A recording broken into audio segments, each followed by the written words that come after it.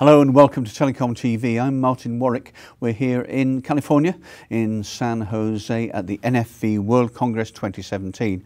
And I'm talking with Pascal Menezes, who is CTO of the MEF Forum as it is now. Pascal, great to see you again. You're looking very relaxed and chilled there. Oh, thank you. It's very warm outside. That's why. So let's start like this. What do you think the state of the transformation journey for CSPs is now? How far along are they, and are there many who are leaps and bounds above others and well in front? I do think the industry is absolutely, completely, the CSP industry has adopted the idea that, it's going to be cloud native, right? They watch the OTT guys, my background coming from Microsoft, is basically the OTT guys have done it. They figured out how to do this hyperscale model, how to have elastic capabilities, how to do on-demand, the whole DevOps, the ability to go in a portal, no one's involved, tenant goes in, provisions, and computers does all the stuff, machines do all the stuff, and basically it works, so there's no people involved, right? Sure. So this is being proven out. The CSP has looked at that and said, hey, we need to be there. We need to be doing this. It's the only way to go forward. The complexities are high. We only get so much revenue per dollar in services, and that's also driving down to commoditization. And so we need to automate. This is about automation, right? And then the speed and velocity of service, right? Thank you. That's a good answer. Now, but a lot of CSPs are finding the transformation process, both in terms of technology and the organisation psychology of the organisation itself, really difficult to deal with. Do you think that the transformation journey and the angst some of them are going through in doing it, they may want to transform, but they're finding the actual process really quite difficult, some of them. Is it worth the pain, do you think? Absolutely. You have to go through this transformation. It's like, the 70s were the 70s, and we're now in 2017. Are you going to transform from, having certain clothes and the long hair, and now, it's a different path? Look, the fact is, we have to move to this model, right? And the reason why there's resistance in it's change. And change has resistance, and we're talking about, potential of job changes. We're going to remove people from their daily jobs that we're doing and managing networks to having machines do it, right? Yeah. And that's a fact. And what are you going to do with these people? Well, they're going to have to do something different. Network engineers have to know programming and APIs, and they've never done that before. And who wants to be a programmer when I want to know about networks, right? Yeah. So, we have DevOps. Devs are operating networks. I mean, they carry pagers and that's just unnatural. But it is the state of where we are as an industry, and it's, everybody's adopting it. And if you look right across the industry, even from startups to anybody offering any kind of services, they're all moving in the same model because it's proven out, it works. Sure. Right. But that transformation and bringing in IT terminology, IT experience, and changing, because telcos, CSPs didn't have much to do with IT, did they? Let's face it. It was hard engineering and hard wiring. Yes. That's what seems to be, well, it's the necessity, but it's the thing that's causing the difficulty. It is. It's hard. Change is hard, and I really empathize with that position. And you are right. Telcos have never really been really great at IT, and now they have to be. And they're trying to be, and some are being really successful moving that organization. Like I said, some are leaps and bounds ahead than others. But I think they create the leadership that everybody gets to follow. Being in the same group of people, they get to say, okay, I'm not an OTT, but look at those guys. They're a CSP, and look what they're doing, so we can do that too. And that's good. That's healthy. Now, you as CTO of MEF Forum, what do you bring to the party? How do you help the various parties that you're involved with along this journey? So what we're doing, the MEF came from a carrier Ethernet background, and now created it from zero to $80 billion market. We've talked about it many times. That's just amazing. But what the MEF now has a new vision is, how do we move to this orchestrated model? And now, remember a year ago, the idea of orchestration, life cycles of orchestration, was not really well known. I mean, it was always SDN, NFV, SDN, That's NFV. right. Yeah. Now you're seeing this, LSO, SDN, NFV, and they're all now synonymous with each other, right? And so this is really awesome. So the MEF has really created this LSO kind of framework and this labeling and this description, and now you see ONAP has come in, an open source project with OpenO and eComp, and you have OSM, and all of this is starting to kind of really realize, okay, you need this kind of orchestration software from the top to kind of do all this, programmable networks and virtualization networks idea. So that's what the MEF has done, in the last, I think, year. But the real vision we're going after, we continue to go after, is network as a service. Right. We really believe networks have to be more than just bandwidth, right? This is really important because the revenue these CSPs have to generate have to be different than just, even though bandwidth's on the rise, the margins are dropping, the complexity is increasing, right? And they can't keep throwing people at this because it keeps, if the margins are dropping, and even though the revenues are increasing because of kind of, commoditization, then you need automation. Okay, so that's one thing.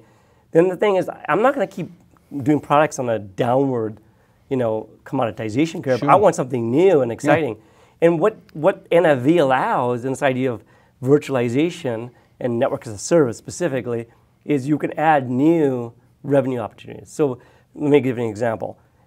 Enterprises who are buying this as bandwidth, if you want to think of it, I call it intelligent bandwidth. Is enterprise in the past had to do all themselves. They would have to do firewalls and all these security postures and put in WAN optimizations at the end and VPNs. Now you're seeing all of that can be pushed out to the service providers and say, you do all of that. That's what you're really good at. And they can do that now with great automation and create some new revenue opportunities. And which the enterprise don't even want to do anyways, because they're just outsourcing anyways to managed providers. So does that make sense? Yeah, absolutely. Of course it does. And you've led me neatly into my next question. You're very good of you. Because a while back you mentioned cloud native. I mean, we're sat here talking in acronyms and initials as people in this industry always do. But things bob up every year. You get a new buzz phrase for 6 months, a year, whatever that is. One of which is cloud native, the other which is network automation you mentioned, and zero touch. And we'll come on to those in a second. But very briefly, what is cloud native? What does it mean to CSPs? What I believe is cloud native, I'm just giving my opinion, is basically emulating just like what the OTT cloud guys have done, to be just like that, hyperscale data centers, the ability to have a single portal all orchestrated by software, zero touch, meaning, machines are doing the work, including, when things go wrong, they try to automate the diagnostics. You really want to remove as many people out of the equation and allow machines to do it. Now that's a problem because you're going to displace people who are doing those operational skills.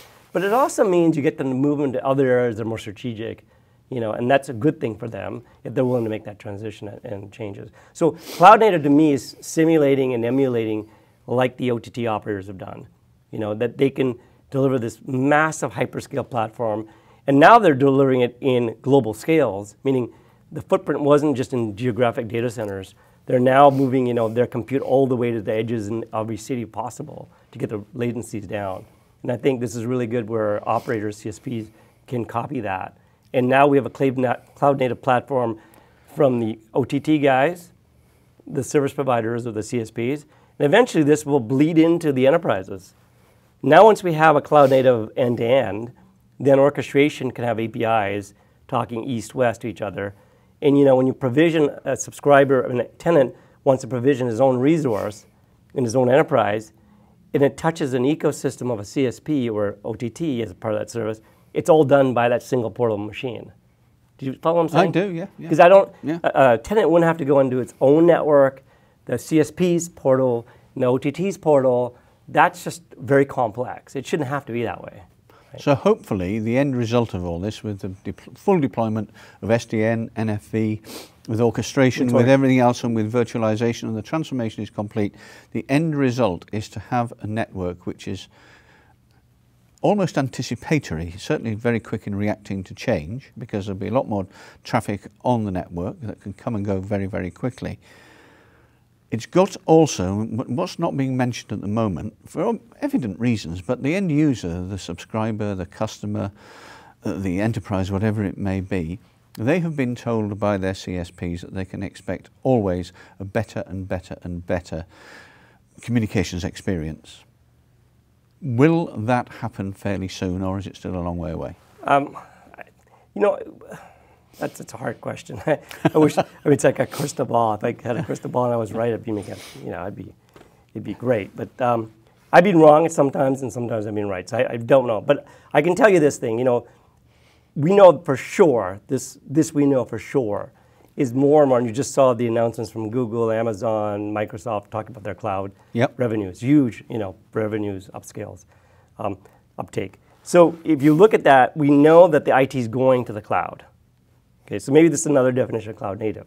If that IT is going to the cloud, the moving parts from the device where the subscriber is to the cloud somewhere out there is a huge amount of moving parts. You know, talking about he's using a Wi-Fi with a BYOD device, you know, and then he's accessing some network somewhere to finally get out on some WAN network run by maybe a CSP or the internet, who knows, SD-WAN, who knows. And then finally hit some OTT cloud guy who then has a huge spine to aggregate all the networks into then these data centers sprinkled all over the world, right? And that's a long food chain to get right. You know, that's radically different when the enterprise ran their own services in their data center and they own their own MPLS carrier Ethernet WANs and they had tight control over that. Now you've lost that control completely, right? So that's a journey that I think we're undertaking, and while we go through that journey, for sure, we have to have the ability for these applications that start at some device and ends at some service endpoint with this huge food chain to be able to be orchestrated and work just flawlessly. Because when they don't work, who's going to sit there and figure out what's going on and how bad? Like, where's the problem? Is it the application? Is it the Wi-Fi? Is it the device, the driver? Is it the service endpoint? Is it the or more than one? Or all the above? And who's going to diagnose this thing? And it's the finger pointing and the phone calls. And that's like the 70s. Back to the 70s again. Yeah. Okay then, Pascal Menezes, thank you very much indeed. Oh, thank you so much for having me.